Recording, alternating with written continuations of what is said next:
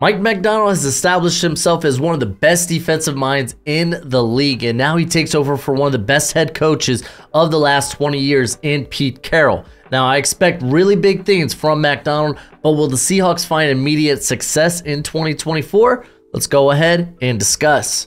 What's crackalacking? It's your boy Broshmo, just in case you did not know. So welcome back to the Deep Dive series where we take a look at each and every NFL team, and I come up with the projection of how they're going to do in 2024. And today, I got the 12th man themselves, the Seattle Seahawks. But before we talk about the future, let's go over the past. Let's talk the 2023 season. The Seahawks started the season with a whimper, losing 30-13 to the LA Rams. Both the offense and the defense just didn't look ready for the season. However, they would rebound really well in a win against the Detroit Lions, where they were down both their starting tackles, Charles Cross and Abraham Lucas. For Abraham Lucas, he would actually miss a majority of the season. In week 3, things got dicey against the Andy Dalton-led Panthers, but this began the Boye Mafe breakout season, and Devon Witherspoon was looking every part of a top 5 pick. They headed into their bye week 3-1 after a win over the Giants. However, they would lose to the Bengals after their bye, and the injuries and the lack of depth along the offensive line really started to show. Seattle would get back-to-back wins against the Cardinals and the Browns, but they ran into a buzzsaw against the Ravens. It wasn't all doom and gloom that week though, as they did trade for Leonard Williams, and this addition would pay off right away as the D-line ravaged the Commanders' offensive line in a 3-point victory. The Seahawks then would go on a 4-game losing streak where they lost a couple of close games, got blown out by the 49ers, and Geno Smith got banged up, leading to Drew Lock getting a start in a relatively close loss against the Niners. Lock would start in an upset victory against the Eagles. This was probably the best Drew Lock has looked in his career, but Geno Smith would return in victory versus the Titans. Unfortunately, they would lose the following week against the Steelers, taking their destiny out of their hands to make the playoffs. In week 18, the Seahawks would take on the Cardinals in a very good game. Prior to the final drive, the Seahawks heard of the Packers' victory, thus eliminating them from the playoffs, but nonetheless, Geno Smith led the game-winning drive and Seattle ended the year 9-8. In terms of efficiency, this wasn't your typical Pete Carroll defense. They were 27th versus the run, 29th versus the pass, and 25th in points allowed. There were some young, promising parts on this defense, but ultimately the front office decided that they wanted to get younger on the coaching staff as well. Pete Carroll would step down, although he is still the head of football operations, and his coaching staff would leave for jobs elsewhere. Real quick, I gotta give a shout out to today's sponsor, Underdog Fantasy. I absolutely love Underdog Fantasy because I love football, and now that the football season is far and away, it doesn't mean my betting season has to be, because they do all kinds of sports, whether it's baseball, basketball, esports even. They got you covered, whether that's weekly best ball or my favorite, higher lower on player props. So if you sign up at Underdog Fantasy using promo code BROSHMO, then they will give you a first time deposit up to $250. That's right. That's right. That's right. That's right. That's right. So if you're gonna go and bet with Underdog Fantasy, use promo code BROSHMO, take advantage of this offer, but please bet responsibly and bet within your means. The Seahawks parted ways with some of their older heads like Quandre Diggs, Jamal Adams, and Bobby Wagner, but they were also unable to bring back some of their younger talent like guard Damian Lewis and linebacker Jordan Brooks. But let's talk about what they added in the offseason. Now, the Seahawks didn't really go out and spend a lot of money. They were actually focused on retaining some of their better talent, like Leonard Williams. They brought back Noah Fant, but they did add some parts here and there. For instance, along the offensive line, they brought in George Fant, who offers some insurance because Abraham Lucas, we don't know how he's gonna really be given the I think it was an injury to his kneecap. So there's a little uncertainty in his future, and even when he did return last year, it wasn't necessarily great, even though he wasn't completely healthy, in my opinion. But adding George Fant, who has really established himself as, I would say, a high-end backup at this juncture in his career, I think is actually pretty nice. And they also brought in Laken Tomlinson, who's going to compete for probably going to win that left guard spot. Tomlinson's coming off a down year. I mean, he didn't really have a good tenure with the Jets, and really, he hasn't been that good since his contract year with the Niners. So you're kind of hoping that he has some sort of bounce back, but that's honestly relatively unlikely. But it was a team, this team had a dire need at guard. They're kind of plugging it with some bridge options, replacement level starters. But let's take a look at what else they brought in, because guard was a bit desolate for him, but so was the linebacker position, and they're bringing in Jerome Baker on a 1-year, $7 million deal. I actually really like this sign-in, because Jerome Baker may not have been my cup of tea in Miami. He was fine. Like, he's a cat that has that sideline to sideline, just athleticism and ability. He's a former safety when you go back to his days in college. So they get some athleticism there. I like it. I don't mind it. But they also decided to add Tyrell Dodson, who's actually coming off a pretty darn good year with the Buffalo Bills, where they had injuries there with Matt Milano. Dorian Williams wasn't necessarily ready to start, and Dotson really stepped up for the Bills last season and had a quality year. So that's going to be your linebacker, seemingly your starting linebackers this upcoming season. Both are on 1-year deals, so they're essentially replacement level stars, or at least in the eyes of the Seahawks, though maybe with a strong season, they can make a case to get an extension after the year. I will say it's one of probably the worst, not best looking linebacker cores in the NFL, but it certainly could be worse. It truly could be worse. Let's look at some of the other additions. Kevon Wallace comes in as a depth piece, someone who's going to give him some flexibility on special teams. Safety position, they did kind of like say bye-bye to 2 of their starters in Diggs and Adams, but Julian Love is still there. He does have that flexibility to slide into the slot, but Devon Witherspoon kind of held down the slot position for a majority of last season. I don't know if they're really going to kick him outside as of right now. And if you're familiar with a Macdonald defense, you know that the slot position, he kind of likes that to be interchangeable with the safety position. So we'll see when it comes to that. They did also add Rashawn Jenkins, more of a box option, so Julian Love's really probably going to more so be playing deep. Though when it comes to Macdonald defense, you're going to be playing a lot of 2-high quarters. So both your safeties are going to be playing a good amount of deep, and I actually like that fit, Jenkins, the fit for a Macdonald defense, because he's not going to be afforded a lot of space to have to cover on the back end. And when they do to go to more of those cover zero looks, I think he is capable of guarding tight ends if you're going to have him play a little bit closer to the line of scrimmage. They added, they bring in Jonathan Hankins. He's really just kind of a big boy. They needed some more girth on that defensive line, because it's not like Williams or Draymond Jones or who they drafted this past year, who we'll talk about in a sec, but Byron Murphy. Those aren't like they're not like 320, 330. They're not going to be guys that can create pileups in the middle of the line of scrimmage. They're not going to be guys that can create just got to be space eaters, if you will, in the middle of that defense. Along with that, they bring in Laviska Shenault Jr. This is kind of interesting. They do bring up, I think, D. Eskridge, who I think is kind of on his way out anyway with the Seahawks. But Chenault's interesting. He's going to give him some return capabilities. He's a guy that should work well in some of the quicker passing elements of Rubb's defense or offense.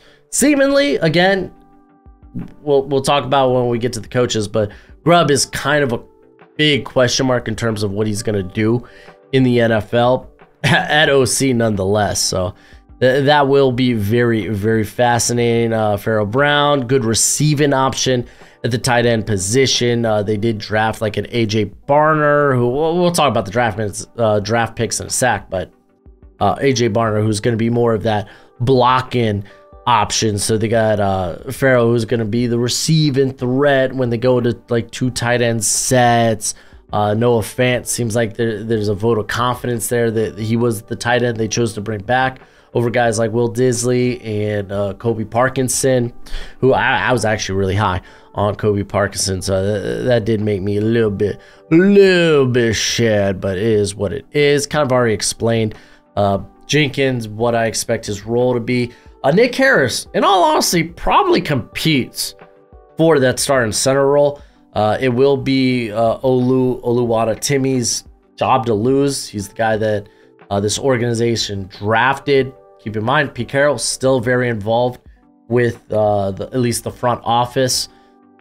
So, it's going to be interesting. I'm a big fan of Oluwatimi. I liked him coming out of his final stop was Michigan, former Air Force, then went to Virginia.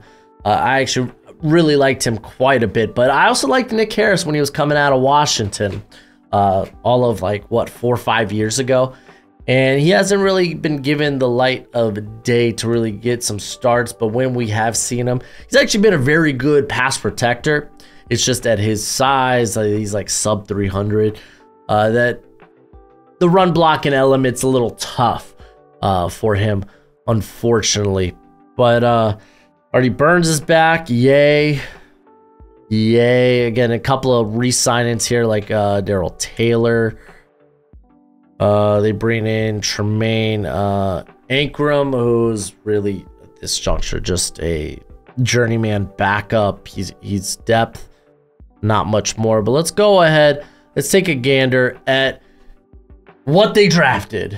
So with the 16th overall pick, they decided to go with Byron Murphy. He ends up being the second defender off the board, and I was a big fan of Byron Murphy. He kind of stole my heart last season. I'm also apparently just a sucker for that Texas defensive interior over the past couple of years. I really liked guys like Ojamo, and you had Coburn this past year, Sweat, and then Murphy, who I honestly think is the best among those other 3 names that I listed out.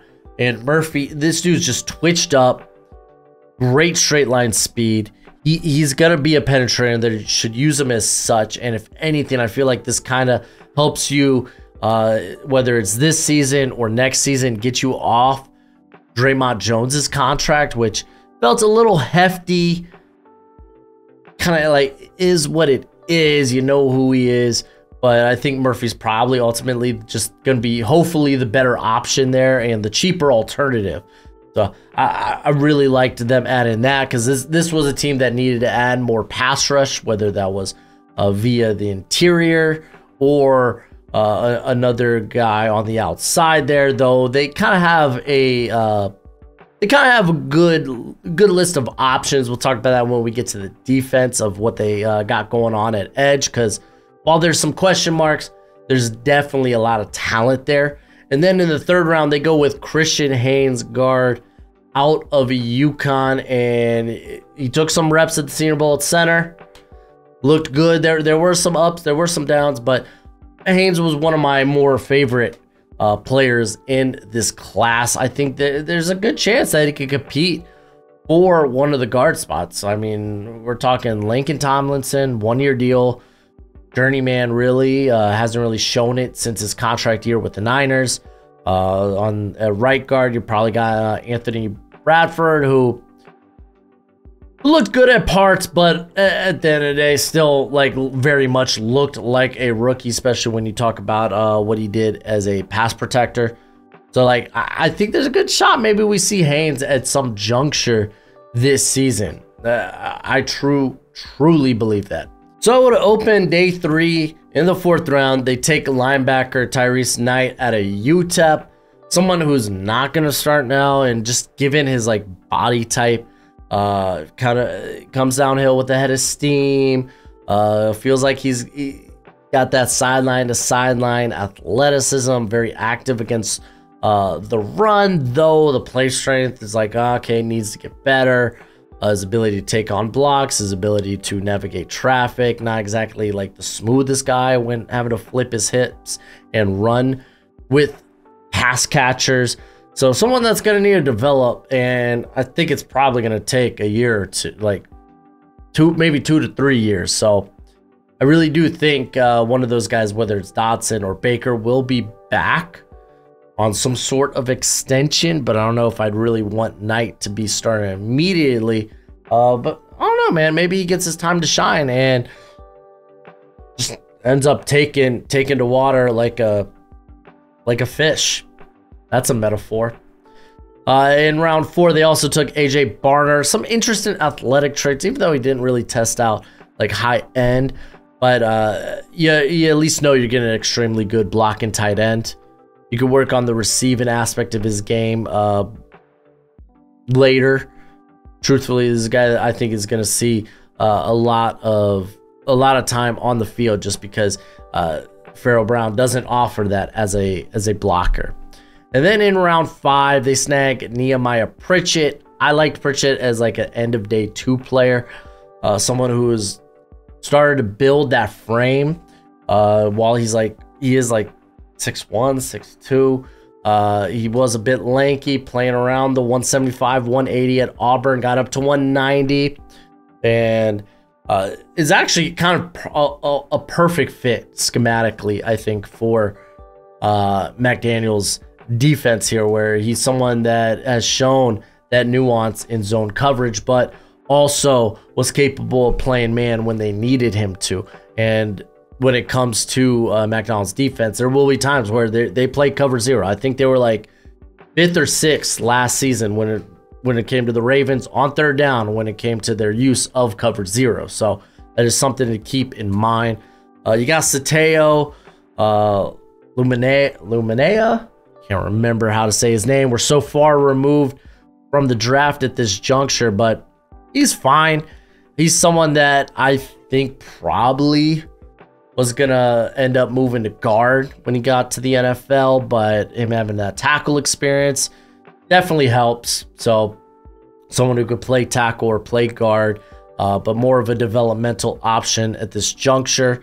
And then they double dipped in terms of not just corner, but Auburn corners. They take DJ James, and he was a player many people were much higher on than I was per se, because I look at the size and I get queasy. It wasn't a guy I wanted to invest in early on. I had him around more of the midday 3 area, because this is a dude that's got that dog in him. He really does, despite being a little undersized, and he has shown the ability to make plays on the football. So I kind of like this addition here. They're like, hey, we need to get some corners in here. We're not satisfied with our corner position just yet. And honestly, their corner depth, pretty darn good. Like, this secondary, I think, is going to be better than a lot of people expect. And then they wrap up the draft with Michael Jarrell, a tackle out of Finlay. Couldn't tell you much about him outside of he will be 25 at the beginning of his rookie season. Funny enough, I couldn't get my hands on Finlay tape. Would have thought. So, like, in all honesty, there's a UDFA that I think ends up making the squad over a cat like Jarrell, who I think is just going to end up being a practice squad body. But let's go ahead. Let's talk about this coaching staff. Mike Macdonald gets his first crack at being an NFL head coach, and honestly, I thought he was one of the best candidates out there. Like, if you're going to go with a defensive-minded head coach, he was the best option. What he has done with the Ravens, truly remarkable, and like he really kind of flipped the system there. Keep in mind, taking over for Wink Martindale, who's more of this like heavy man coverage, press, sending blitzes from any which way. And when you get to Mike Macdonald, and this is a cat that really more of a like zone heavy type of scheme, talking about quarters, quarter match. But he is not, doesn't like it's not like he shies away from man coverage. This is someone who on third down will flip it up, will bring the heat, and will ask his guys to play man coverage, to play sticky. But he's going to be playing a lot of quarters, typically not a high blitz rate. Again, he's a different type of animal on third down. When you look at his blitz rate in general, he was at 25th last season with a 21.9% blitz rate. He likes to get it done with stunts and just relying on his front four to get that pressure, and it's going to be interesting how that works out with this defensive line, because there's going to be some questions here and there about it. But if you're unfamiliar with the journey of Mike Macdonald, this was someone who was a position coach for the Ravens under John Harbaugh for quite some time. Then he goes over to be the DC over at Michigan for the Wolverines under Jim Harbaugh. And then he returns to the NFL to be the DC for the Ravens under John Harbaugh. So now he's just breaking apart from the Harbaugh tree all together. But I think Mac Macdonald's done a very, very good job with what he wants to do schematically. Not necessarily going against the grain, but taking some of the things that he learned from like predecessors like a Wink Martindale, and doing his own thing, figuring out what works, and being able to adapt to today's NFL, which is a bit more of like bend, don't break, and find opportunities to create turnovers if you can. So I'm really excited. Again, I'm a big fan. You can see my grades for the coaching and in respect to like passing and running, what they can do, and you can see I have very high grades for Mike Macdonald. And then we get to before we even get to DC, like Leslie Frazier's the assistant head coach here. Like Leslie Frazier, also an extraordinary defensive mind, a guy that I'm really shocked hasn't gotten another nod as a head coach somewhere in the NFL, and he is in here as an assistant head coach. So just another great defensive-minded coach here to really help with this defense that struggled mightily. Got some young promising talent, but did struggle mightily last season at defensive coordinator. You got Aiden, I think it's Durday. I'm just going to call him AD. But someone with a very interesting just history, because like it's not like this is a cat that doesn't really have experience calling the defense. And I fully believe that if he needed to take defensive play calling duties at any point or at any juncture for whatever reason, that he can do it. This was someone who has been a defensive line coach with the Cowboys. He was essentially a pass rush coach with the Falcons, all under Dan Quinn, someone who Dan Quinn has had a lot of respect for and really cherished on his coaching staff. Now you go back to look at some of his other history, and this dude was a defensive coordinator back over in the UK for the London Warriors, and he was a DC for 6 seasons, where he helped lead the Warriors to 6 straight championship appearances, where they won the national championship for those 6 appearances.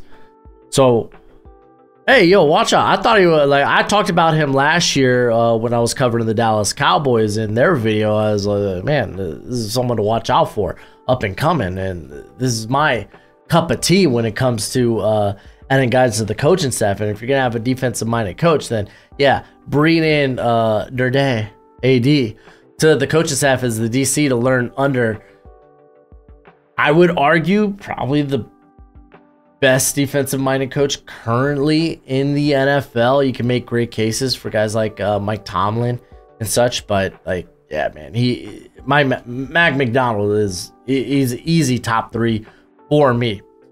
But then there's questions. I have questions about Ryan Grubb, because holy moly, this is a cat getting his first taste of the NFL. He's coming off a magical season with the Washington Huskies in the college ranks, where he was the OC and the quarterback's coach.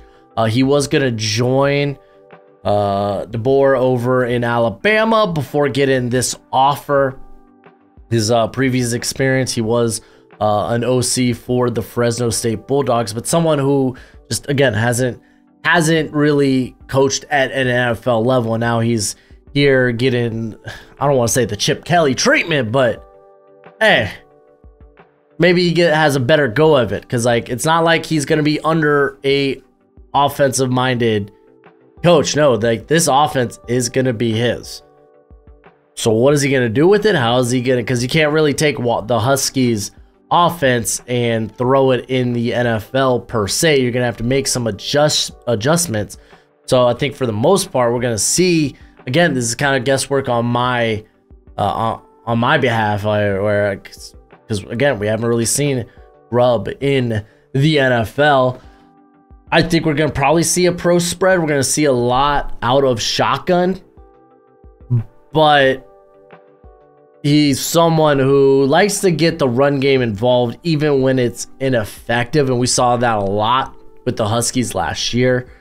And he's someone that doesn't lean too far into like maybe a wide zone or just power concepts. Like he dips into the bag and takes a little bit of everything. Like we're gonna see gap blocking concepts. We're gonna see power run concepts, man concepts, outside zone, wide zone, inside zone. I think we're gonna see a bevy of everything. But what I do expect, at least when it comes to the passing game, we're gonna see some maybe some RPO elements. Definitely like a quick game to at least maybe give the illusion of even if we can't get it done with the run game, we're gonna get it done in some way, some manner. We're gonna get some easy yards, maybe early on downs. But also someone that really knows how to scheme things deep. And I mean, he had the luxury of having like a Rome Odunze, and now he gets freaking DK Metcalf to do that with. So I'm going to be very fascinated. I think probably where I'm going to be the most fascinated with is what type of like intermediate passing game are we going to be dealing with here.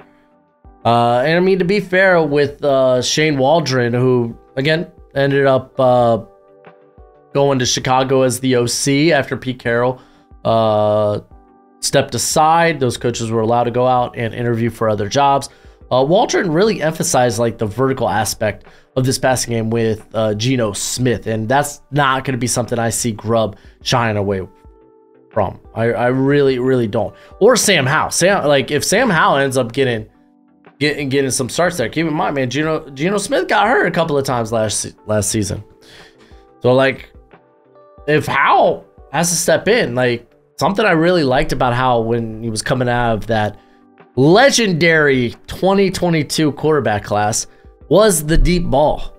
Like this is someone who knows how to put some touch on the deep ball, and honestly probably could work really well within Ryan Grubb's offense here. But let's talk about some of the other coaches here on the staff.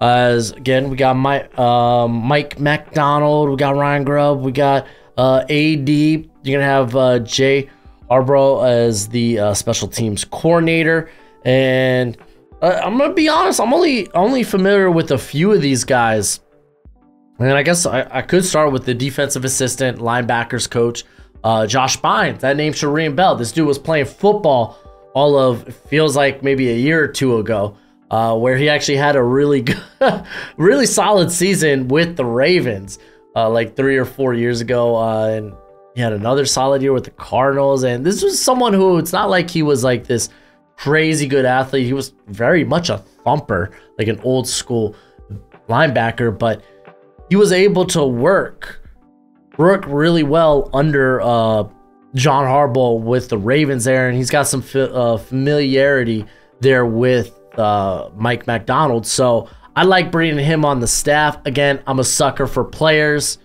that I used to watch, now starting to become coaches. I just love that. And it is what it is. But for the most part, the linebackers coach will be, I think it's like Kirk, right? It is indeed Kirk Oliverati. I don't want to butcher his name. I'm going to call him Kirk O.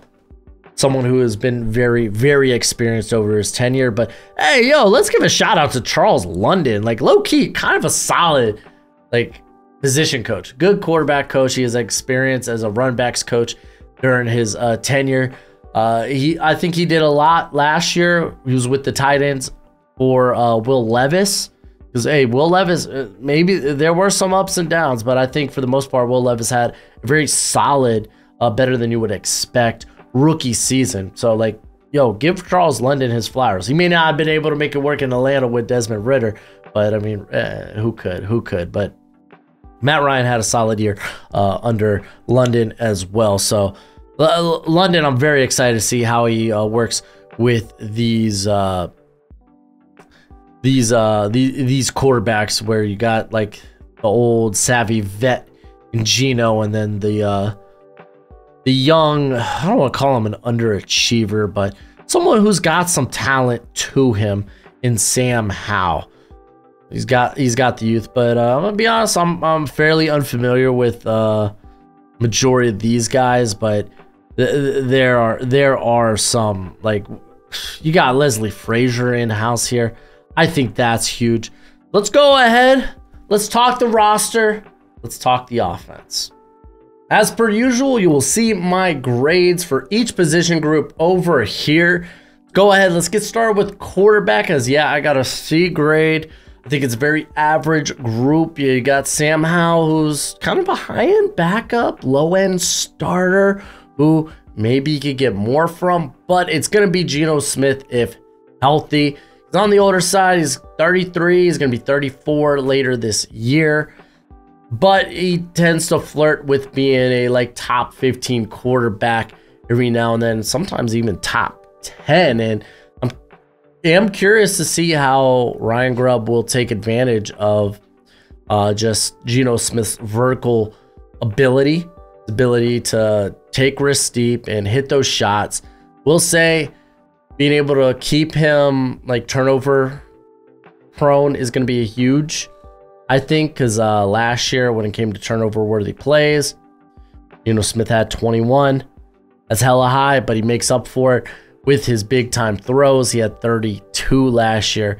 I mean, we could talk about, again, the backup with Sam Howell. It's not like he was better. He hovered around the same big time throw mark with 30, but his turnover worthy plays were freaking 31. So you're playing with some fire there at quarterback, and that's why maybe I seem a little bit lower on their position relatively. But I think they're going to be good fits for Grubb. And then moving to running back, I think this is one of the better running back groups in the NFL. Kenneth Walker, man, I feel like he's just on the verge of becoming a top 10 running back in the NFL. But he does have Zach Charbonnet breathing down his neck. But that is a good, really good 1-2 punch that they have there. As Kenneth Walker, I just think Kenneth Walker's vision is just like one of the best in the league. It's up there. It's up there. And I say he flirts with being a top 10 back. Oh, man, dude's a top 10 back. What am I saying? Get that out of here. I had to slap some common sense into myself. But you do look at the depth behind those two guys, and there are some question marks, and we'll get to that a little bit later. Going to their weapons, because I guess people will see a B- and think I'm relatively low on just the sheer weapons that they have at their disposal, and that's not really the case. I think there's a lot of really good units in the NFL. It just happens that the Seahawks kind of sit somewhere in the middle of the league when in comparison to some of the other teams in the NFL. DK Metcalf, while he can be streaky, when he does hit, he is utterly dominant. He gives you that big body presence, creates a huge catch radius for his quarterback. He can mess you up in the short game. He can mess you up downfield. He's just kind of a freak like that. Like he just just is top 10 wide receiver in my opinion. And then opposite of him is probably going to be Tyler Lockett. He's kind of down the stretch of his NFL career, starting to get closer to those twilight years. He's exited his prime, but he still gives you some vertical ability, still gives you some after the catch ability. But I do think they're going to probably lean a little bit more on Jackson Smith-Njigba as someone who could create after the catch, consistent hands, sneaky, can maybe attack deep, and a guy that just knows how to run routes, run them to a T, does it smoothly. Might not be the most high-end athlete, but can create separation just by virtue of finding the soft spots in coverage and just being a liquid smooth route runner, and could also create after that. Gotta give a little love to Noah Fant, man. They may not throw his way a ton, but like the ability is there, truly is. I'm kind of curious if we're gonna see him get a little bit more involved, as he is the undisputed, in my opinion, the undisputed tight end one. Kenneth Walker, Zach Charbonnet, it's not like they're anything special out of the backfield, but if you get the ball in their hands, they can create out in space. They are hard to bring down. So they're like, okay, sure, it's not like they're these crazy route running wide receivers. They don't need to be. They can create. It's hella good to me. It's a good unit. It's a really good unit. But where I have probably my biggest questions does come in the form of the offensive line. That's just the stone cold truth. And I will say I'm not very confident that these are going to be your starters on the offensive line throughout the whole season, at least on the interior, man. Because we could start with the tackles, like Charles Cross. I feel like I'm kind of hoping this becomes his breakout season. We saw it in pass protection last year. I thought he got significantly better. Let's see if he takes that next jump to potentially be like a top 15 tackle in the NFL. He's just not right. He's not there right now. Abraham Lucas, unfortunately, did have the knee injury. Cost him some time. Only played about, 273 snaps last year. And honestly didn't look that good in doing so. You're kind of hoping he bounces back because he had a strong rookie season. Like, he outplayed Charles Cross, in my opinion.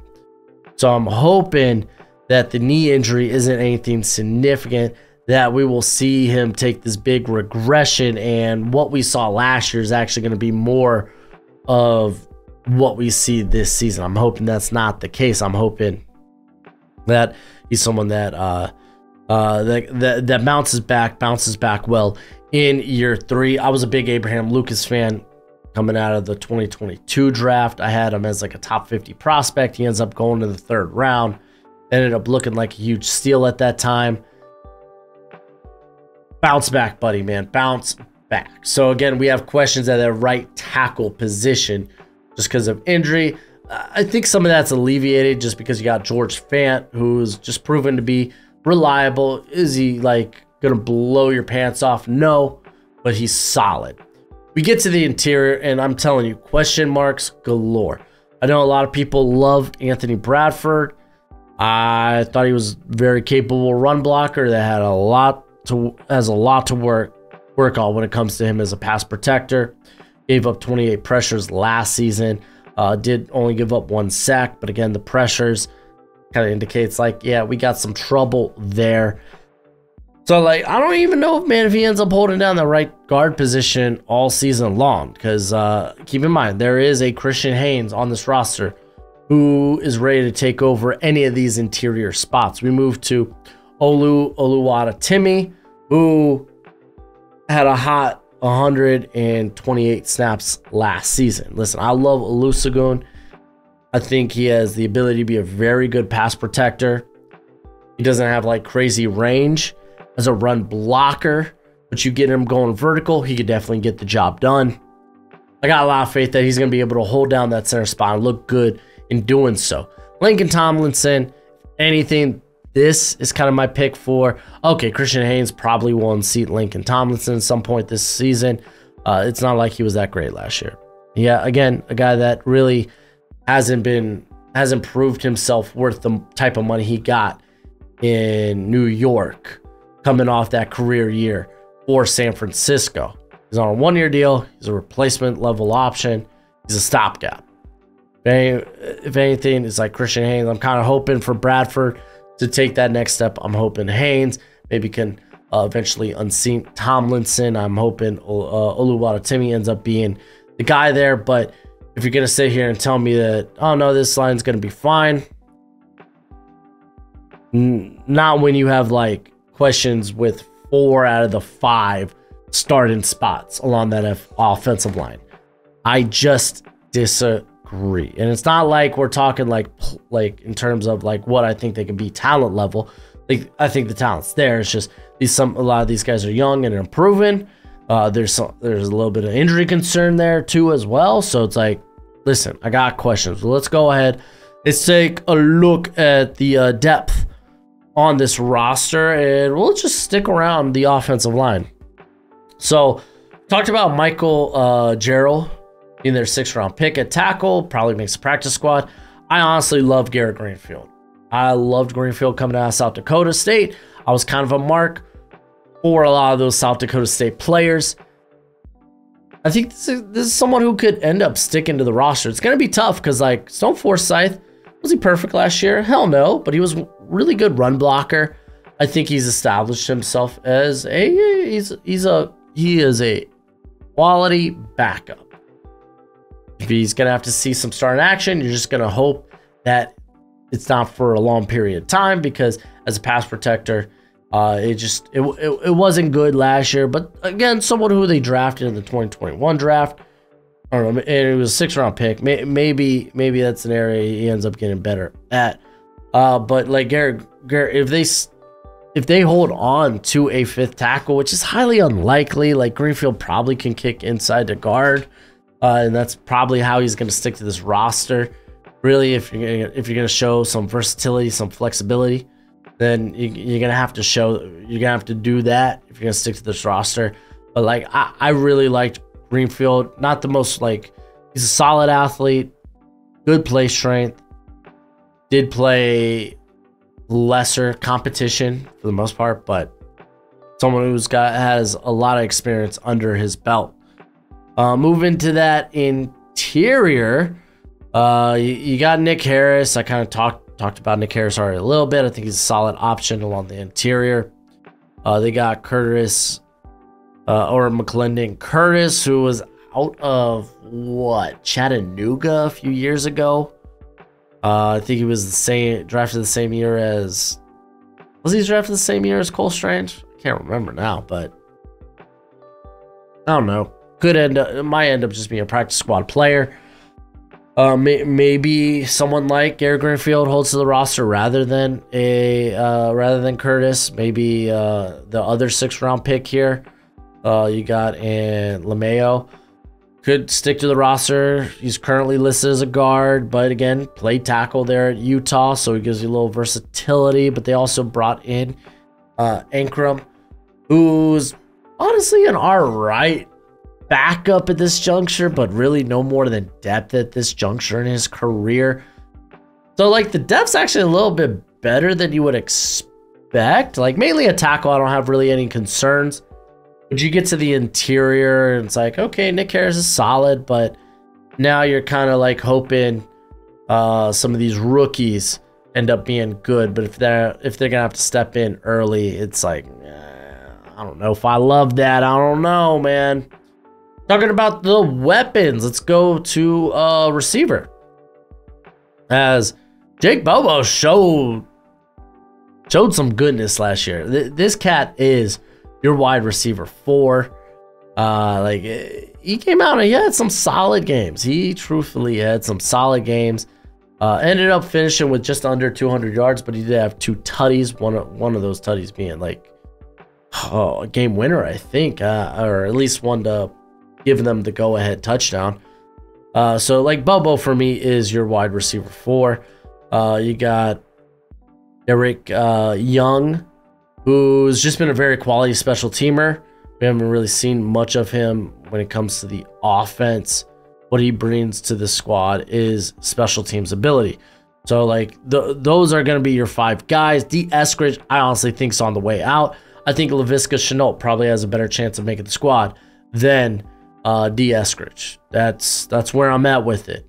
Couldn't tell you much about Cody White. Aesop Winston Jr., he was part of that air raid offense in Washington State years ago.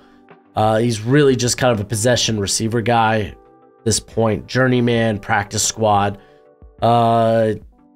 D. Williams, I think he was the undersized player from Tennessee. I can't really tell you off the top of my head, but he had return capabilities.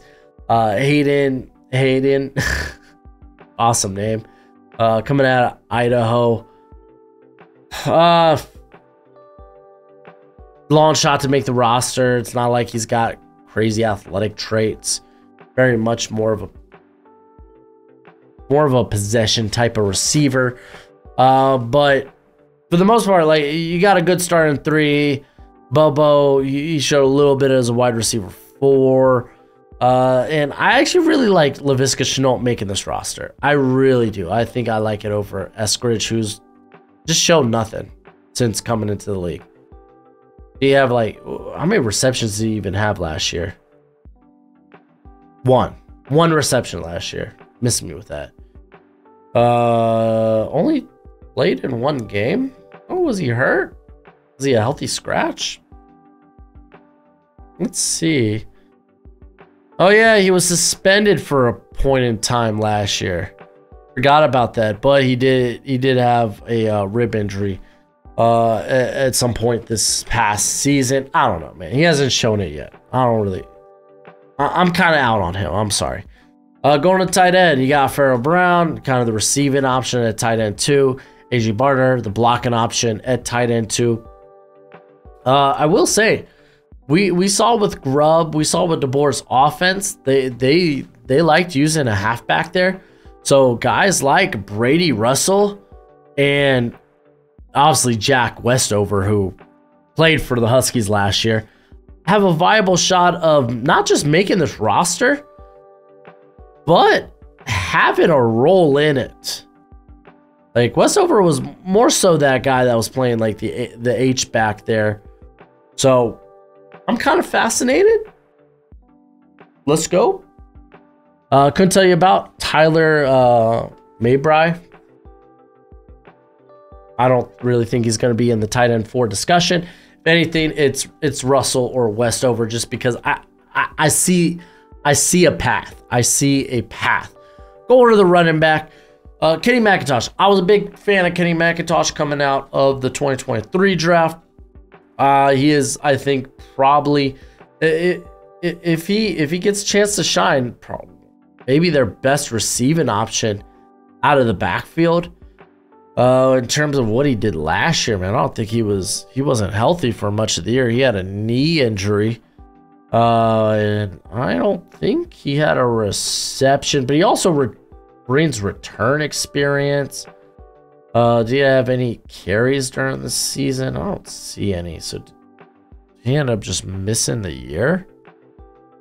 Yeah, he played 0 snaps last season. So I'm holding out hope that that he can carve out a role, but it's gonna be hard to like see much time past Kenneth Walker and Zach Charbonnet. But Kenny McIntosh was someone who is a very good, very good receiving back when he was coming out of the 2023 class.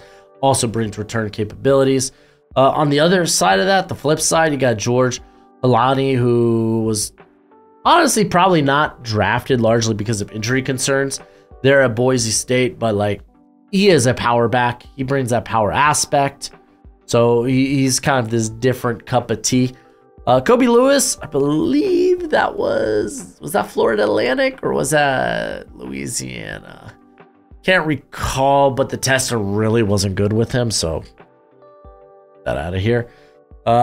Ricky Persons, I don't see those 2 guys making the roster. I do think it's Halani, big back, capable red zone threat. Kenny McIntosh is significant, brings something significantly different than the rest of this roster. And then you got your bell cows, so to speak, in Charbonnet and Walker. And then at quarterback, talked a little bit about Sam Howell. Comes from that Mac Brown RPO heavy scheme. And I think that can work to his advantage if he ever has to see playing time this season. PJ Walker will be the emergency quarterback. I think that's a solid option. He saw a start or two last season with the Browns. I think it was 2 starts with the Browns. They weren't great. But nonetheless, this is your QB3 on the roster. That's fine. That's A-okay. Let's just go ahead. Let's talk about this defense, because I got some hopes. I got some hopes and aspirations for this defense. Let's start with the defensive line. You'll see my grades over here to the side. As you can see, I got the run defense and the pass rush kind of as middle of the league units, and I think that's fair. But I am very high on this coverage unit, and I will say a majority of that is projection, but I feel like could be a safe projection. But let's talk about the defensive line. You got Boye Mafe, who had a bit of a coming out party last season, someone that we knew had that upside to him. That when he came out of Minnesota, it was like, this dude's stupid explosive. He's just got to be kind of a bit more nuanced as a pass rusher. I thought we saw aspects of that last year. It ended up having 58 pressures, 9 sacks via PFF. And then starting next to him, I'm going to go with Uchenna Nwosu, who missed a large part of last season. Oh, man, I don't have... What was the injury? It was a pectoral injury. He ends up only playing 283 snaps. But someone went on the field, I think, is a very quality edge, too. Like, if you want to go back and just look what he's done. Go back last year, he had 62 pressures, 10 sacks. Go back to what he did his contract year with the Chargers, 41 pressures, 5 sacks. So, like, went ahead and essentially doubled his sack total. Was better at getting to the quarterback last season. So you're hoping he can stay healthy. You really, really are. He's young. He's still young, dude. He's 27 years old. Like, his birthday's in December. Will be turning 28, but he's still young. So, like, I'm hoping he makes a bounce back. I'm hoping he can stay healthy. We'll talk about the depth in a second. Going to the interior of that line, it's kind of hard to pick out who will be the lead snap getter, because Jarran Reed is still here. That's kind of the guy that they've felt okay with playing at nose tackle. So he honestly might end up edging out a guy like Draymond Jones. I will say it was close last year. You had Jarran Reed with 809, and then you had Draymond with 762 snaps.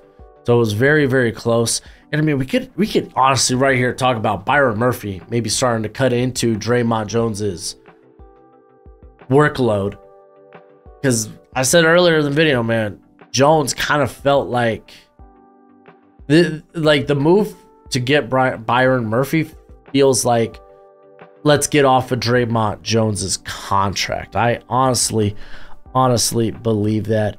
And then, I mean, it's not like the production was too different when it came to Jarran Reed and Draymond Jones. I know that they play different positions, so to speak. Draymond Jones more of this 3-tech penetrator, while Jarran Reed is playing a little bit more around the nose, but also has that versatility to kind of really play anywhere on the offensive line. So now that I think about this, I think I should have put Jarran Reed here as the starter. These are just the guys that I think are going to be your lead snap getters. So yeah, in hindsight, I feel like I should have put Jarran Reed here over Draymond Jones. Is what it is. It's already done now. But then I haven't really talked about Leonard Williams just yet. Leonard Williams played really well for the squad. Played in 10 games last year after being traded, at 32 pressures, 4 sacks, was solid against the run. someone who can play around the B gap, someone who can play over top of the tackle. Probably going to be mainly playing that like inside 4 tech, but someone who like, I don't like the idea of giving him a lot of money. Like, I don't think he's that dominant, but he has been exceptionally solid over the course of his career, and probably is the most consistent piece that they have along this defensive line. But let's talk about the depth of this defensive line, because like I do have some reservations when it comes to it, and more so is just kind of waiting who's going to be the guy that steps up. Like, you got Boye, you got Williams, Nwosu, stay healthy, quality edge 2. But like, you look at the rest of the edge group, Darrell Taylor at best is a rotation edge, had 27 pressures, 6 sacks last year. Not someone who's going to be playing well against the run. He just doesn't have that dog in him. Derek Hall, is he gonna see more playing time? He only saw like 300 some snaps last year, and really did a hot lot of nothing with them. So there will be some curiosity when it comes to that. There will be. That's just gonna be the name of the game. I will be curious. I'm kind of curious who actually will be the guy that drops into coverage between these guys. And I keep going to Darrell Taylor being that guy, but like, I mean, if I'm gonna be honest, like, it's probably Nwosu. Like, if you go back to his 2022 where he played a full season, he had 100 snaps in coverage. Like, and it wasn't that far off for him to do that with the Chargers. Like, his contract year, he played 781 snaps, had 56 coverage snaps. Like, that is something that Macdonald doesn't necessarily like ask his edge players to do, but he likes them having the ability to do it. So, because I mean, who's going to be the Kyle Van Noy? I guess that's the question. Who's the Kyle Van Noy of this team? And it's probably Nwosu. I'm probably going to peg Nwosu with that. But yeah, again, haven't really seen a lot of good from Derek Hall just yet. Granted, rookie year, was a 2nd round pick. Darrell Taylor's kind of just a rotation option. This juncture, Nelson Caesar ends up being a UDFA. Like, a solid player, but is he? I don't think he's going to be much more than a rotation option if he makes the squad. If anything, okay, you want something that might get you a little excited. Sonny Anderson over here. I believe this is the cat out of Grambling State. Let me just confirm that. This is, okay. It used to be Zendaya. Zendaya? I don't know. He's going by Sonny now, so it's irrelevant. Who's got length, might not be like a high-end athlete, but someone who was very productive at Grambling State. Showed a little bit at the Shrine. Not gonna lie to y'all, kind of like him potentially making the team over like a Nelson Caesar. We'll see.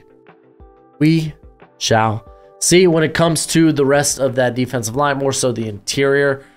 You had another big body space eater in Jonathan Hankins.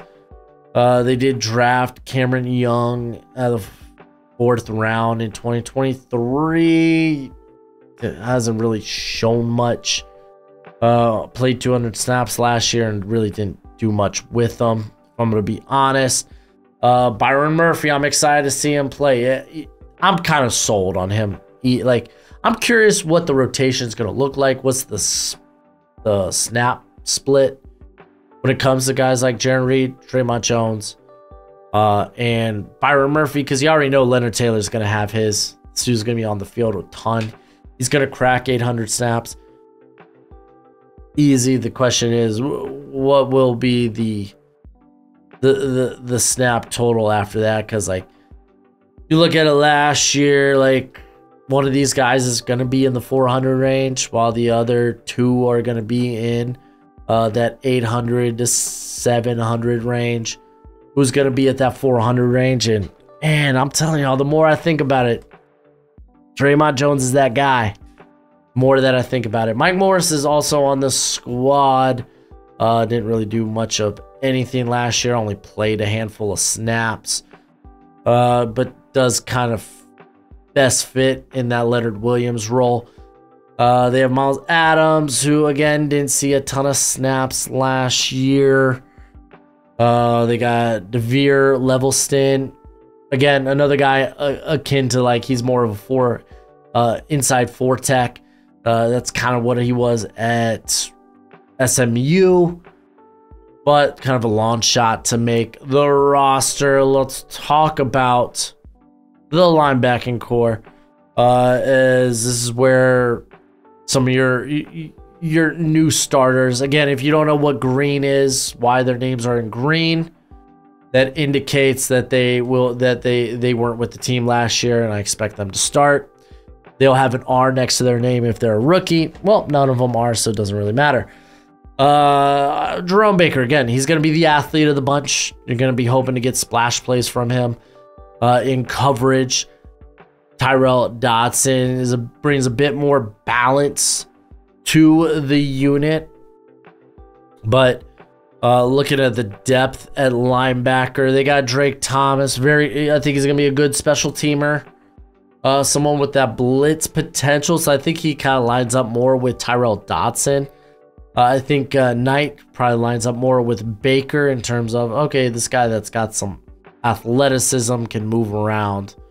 I think he kind of lines up best for that. Couldn't tell you much about O'Connell or was it Radigan? But Easton Gibbs kind of was like less good Chad Muma coming out of Wyoming there.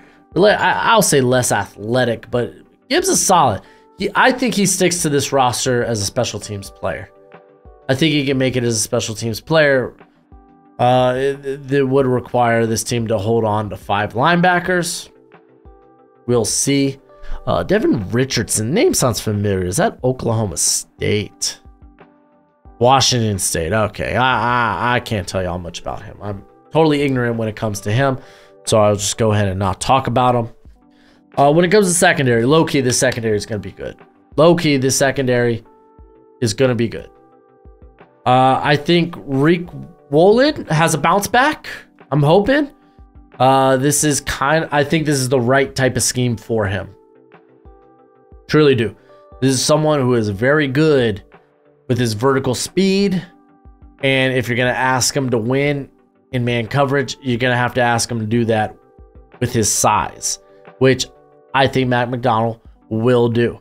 So, like, I'm excited for Wolin. Again, I know last year was kind of up and down for him. There was a time where he even got benched.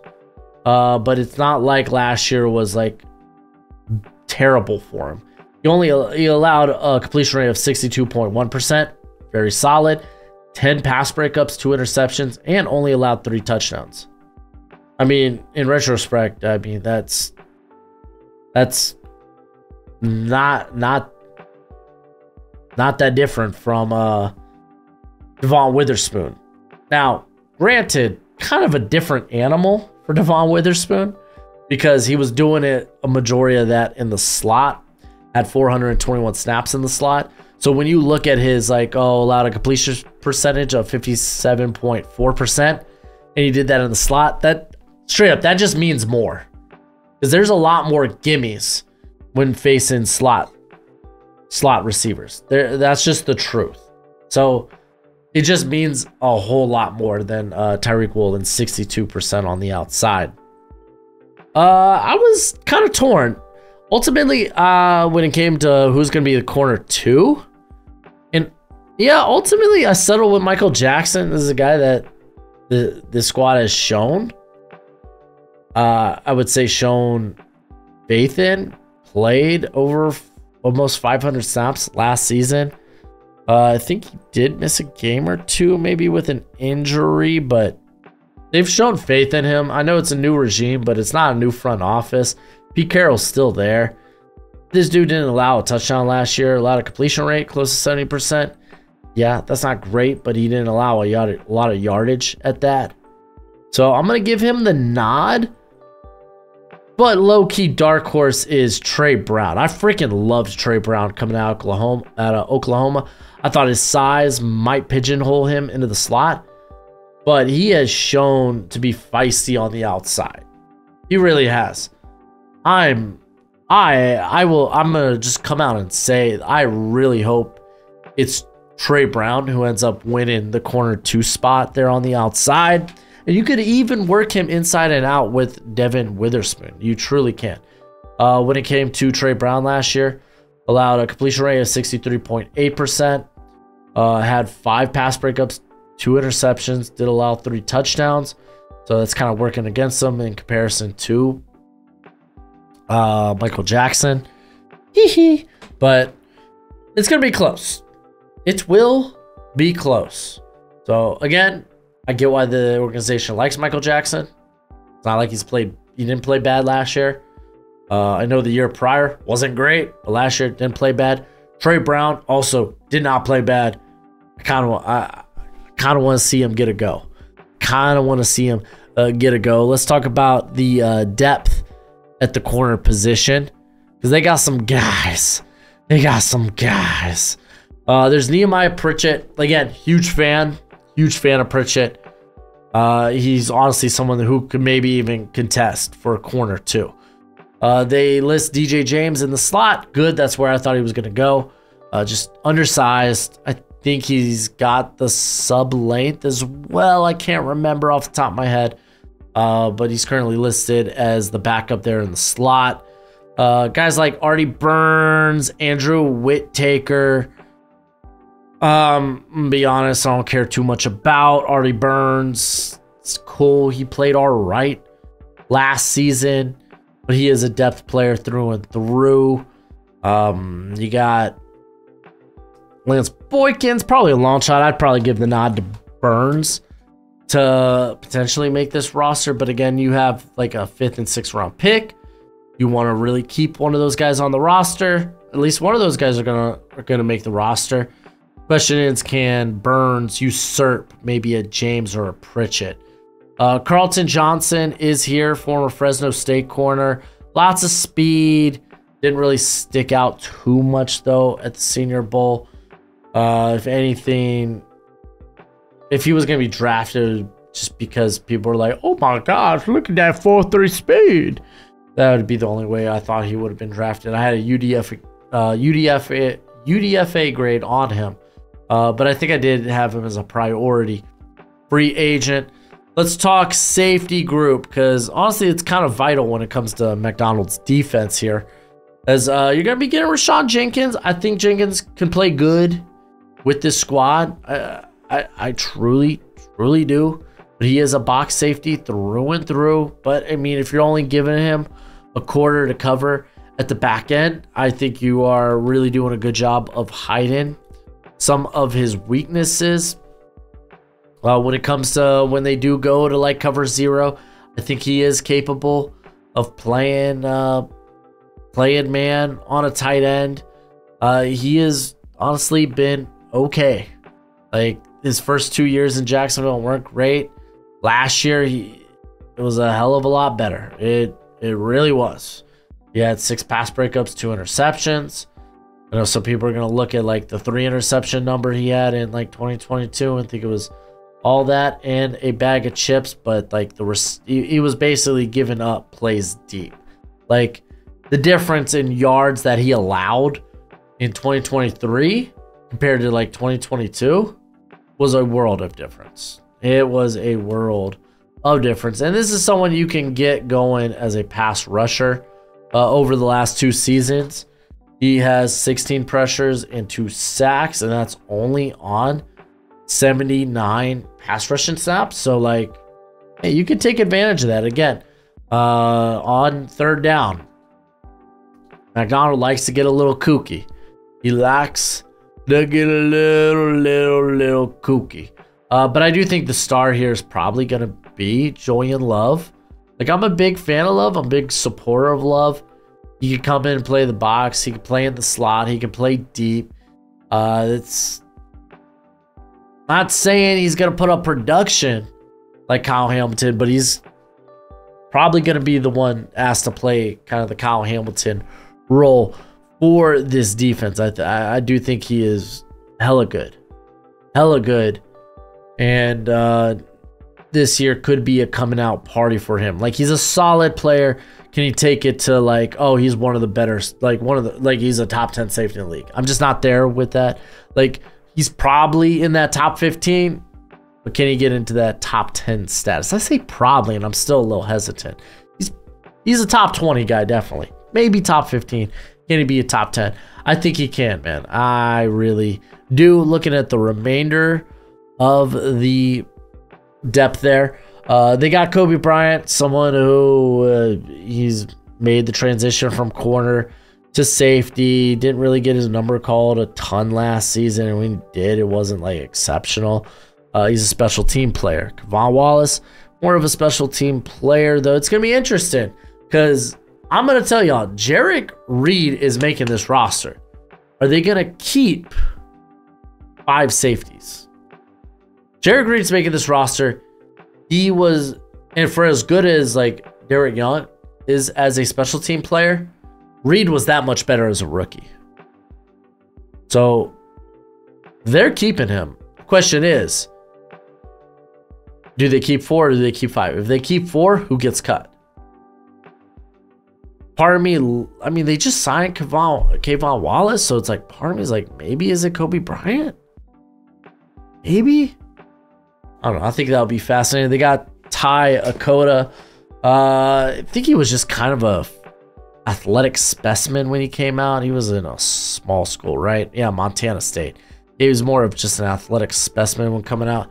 If he makes the roster, it's because of special teams. He probably doesn't make the roster. Couldn't tell you much about Jonathan Sutherland. Sorry, not sorry. But at the end of the day, man, I was already sold on this coverage unit, and I feel like I've talked myself more into it. So I think this defense is gonna be solid. I'm very excited to see that next step Boye Mafe makes with a healthy Nwosu. I think that's gonna be super clutch. Again, probably should add Jarek Reed as the starter over Draymond Jones. It's one of those things you do in hindsight, and you just kind of like talk yourself into it as you're doing the video. I mean, that's what we're here to do, right? We all got football takes. We're here to have good football discourse and try to rationalize our football opinions. And I went ahead and talked to myself out of one football opinion, you know, I held until yesterday when I made those slides. So kind of fun. But let's go ahead. Let's talk about how this team's going to do in 2024. So when it comes to the Seattle Seahawks, I actually have them having the 5th easiest schedule in the NFL. And we're going to go over it. And when I first go over it, I like to talk about the ceiling of this team. So let's go with the ceiling. Maybe Grubb ends up being a really good OC.